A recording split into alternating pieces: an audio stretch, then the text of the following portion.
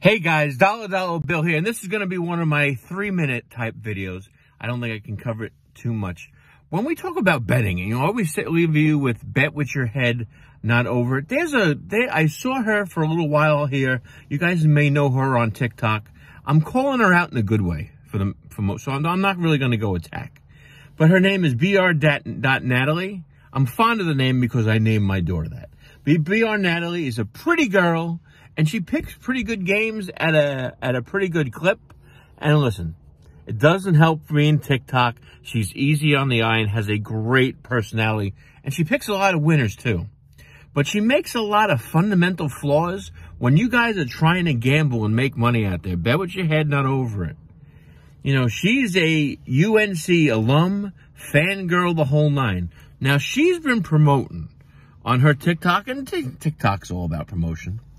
For the last 2 months or so, she bet the Tar Heels at 90-1 to win the championship. Now, she places a lot of good bets. You know, she had a hell of a run in the tournament. But she went yesterday before the games like, should I hedge? Like, should you not hedge?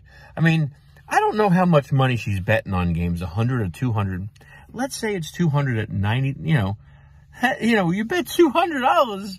That's $18,000 on 90-1 if you win. Why wouldn't you hedge a little bit?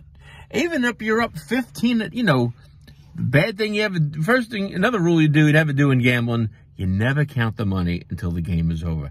Now, North Carolina was up 15.5 and probably was dancing all the way to the bank.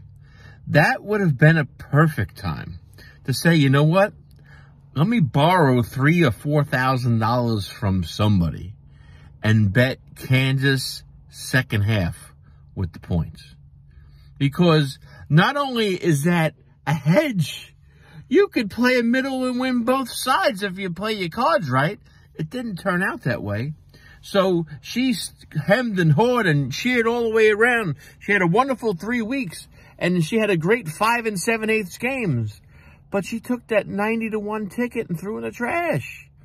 When you make bets, when you do that, be smart and you hit those, have a big chance to hit those big odd ones. Always hedge. And if you can play a middle, that would even be better. She went home a loser on both fronts because she felt so confident that she bet him on the money line too before the game. Never, ever do that. Never, ever chase.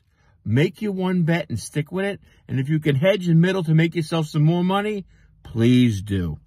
Bet with your head, not over it. Like and subscribe to me. Bye.